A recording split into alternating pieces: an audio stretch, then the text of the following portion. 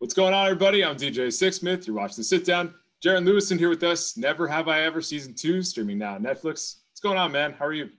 I'm feeling great. The season two is out. It's super exciting. The response has been incredible. So I'm just riding that wave. I'm just I just feel super lucky and blessed, and I'm just excited. What are the biggest differences in the reactions from Season 1 compared to Season 2 so far? I think that this time I actually get to hear people's reactions in person. Last year our show came out end of April, kind of during the height of the pandemic. So a lot of my interactions were just pretty much online like everybody else. But this time, if I go out to eat or anything like that, oftentimes I'll get to actually interact with some fans, which is super special and really exciting because sometimes, you get to interact with people in person. You actually see the passion on their face, and it's an extra emphasis. It's the cherry on top. What has been most fascinating to you so far about the whole experience? Why do you think this show resonates so deeply? I think it's just because of the relatability, the representation, and also it's just really funny. It's a great show. The writing is excellent. I think that it's heartwarming and the characters are so well written and so well acted.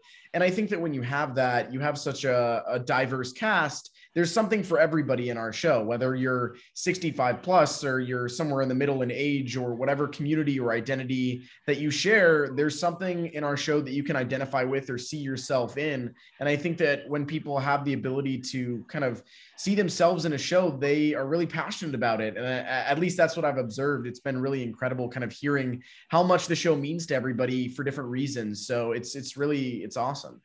The other beautiful thing, too, is that it's all these different people, but then people around the world can watch it because Netflix is everywhere, man. So can you give me an example of somebody that's hit you up from somewhere you never could have imagined before? Yeah, I think one of the biggest hits, I think, country-wise is Brazil. I get tons of messages from Brazil. Like if I ever have to go to Brazil, I think I have at least like 1,000 apartments that I can stay in. I'm going to like parades. Like I'm having like families that I can meet and cook for me. Like it's crazy. Everybody in Brazil loves it. I know it's huge in India. Like I looked the other day and I saw like number one in Greece, in Cyprus, in Latvia, in places that I've never been that I can only dream of going. It's mind-boggling that it's so popular around the world.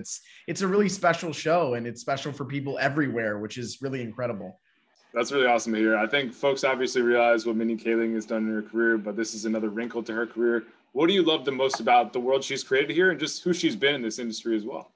I think that she's always been a really big role model for me. I was a big fan of The Office growing up. And then actually meeting her, oftentimes you kind of get nervous where it's like, oh, I don't know if I should meet my heroes. In this case, it turned out even better than I could have imagined. Mindy is not only one of the most kind, genuine, and caring human beings on the planet, but she's an incredible leader and she's a brilliant writer and producer and all of the above. It's just working with her creates a confidence, having someone like that believe in you. It's special because a lot of people don't take that chance on a cast that wasn't super well known beforehand, but she and Lang both believed in us so much. And I think that it's worked out pretty well. So going off that point, what do you remember about the audition process now that you have the show and it's been a big thing for you? Yeah, so originally I sent in a tape because I'm actually from Dallas. That's where I grew up. I was 18 at the time and I just taped the audition, sent it in. 2 weeks later, I was at freshman orientation for USC and I actually got a call that they wanted me to screen test, which means there's about 4 or 5 people usually left and you kind of can either send in a tape or go in person. And I was like, well, I want to go possibly meet Mindy. Even if I don't get the role, like at least I could say, whoa, I met Mindy, that's super cool. So I wound up going in person. I read for her and Lang and the rest of the creative team, the executive producers and everything. And then about a week or two later, I got the call that I booked the role. And 2 weeks after that, flew out to LA to start shooting. It was a pretty quick process, but Fast and Furious is kind of nice. That's incredible. I mean, I think you have really good perspective too, right? Growing up in Dallas, having a normal childhood, you were coming out to college for SC. How did that shape you in terms of the guy you are today? I loved my upbringing. I think that like growing up, I wanted to do so many different things. I'm a big sports guy. I played football in high school, powerlifting as well. I did theater. Like it really gave me the chance to kind of understand what the high school experience is about, and then going off to college as well. I think it allowed me to kind of grow and find myself and build the identity of the man that I want to be, and the man that I want to be in the future as well. So it just kind of also, as an actor, gives you a bit more of a well-rounded worldview for different characters and different situations, to kind of bring authenticity and honesty to your characters. So I wouldn't change anything about my upbringing. If anything, it made me even stronger than I think I could have imagined. If I had maybe had success a little bit younger, it probably would have been a bit harder for me. So it's been great, and I'm still learning. I'm still going to school. I'm still kind of figuring out what it means to live in this adult world, like I think most college kids are. So although I'm maybe a bit more ahead in career wise than some of my peers, I'm still learning kind of what all that means. How was your game on the football field? What was your position? I played cornerback. I was actually the captain my senior year. It's weird because I'm like 5'6", and you wouldn't really expect me to be super athletic. I was underestimated my entire high school career, but my high school actually wound up my senior year beating a team called Cedar Hill, who was ranked 34th in the nation. We were 40-point underdogs, and we beat them by a last-second field goal miss. Wow. And it was like huge, covered by the local news. Like it was massive. I played really well that game. It was one of the best games of my life. Definitely a highlight. Got the newspaper clipping in my bedroom. So I was all right.